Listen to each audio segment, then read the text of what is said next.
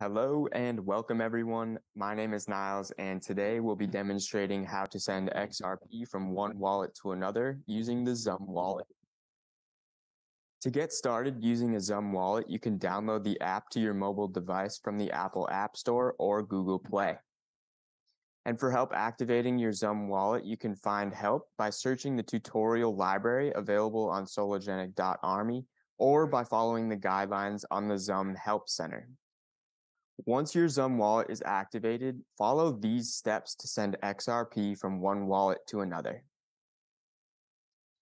Step 1. Unlock your wallet, press the blue xApp button on the bottom of the screen, and scan the QR code of the wallet you wish to send XRP to. Step 2. Select the asset you wish to send, in this case XRP, and enter the amount of that asset you wish to send. Then, press Next and confirm the address of the destination wallet is correct. Step 3. Review the details presented and slide to submit the transaction. In 3 to 5 seconds, you will see the funds deposited into the destination wallet.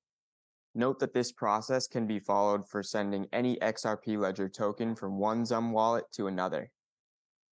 If you don't have the QR code of the destination wallet available to scan through your mobile device, you can send XRPL assets from one XUMM wallet to another by pressing the blue Send button and pasting the public wallet address of the wallet that you wish to send assets to. You can find the public address of any XUMM wallet by pressing the green request icon and selecting Copy. And that will conclude today's video. Thanks so much for watching and congratulations on sending XRP from one XUMM wallet to another.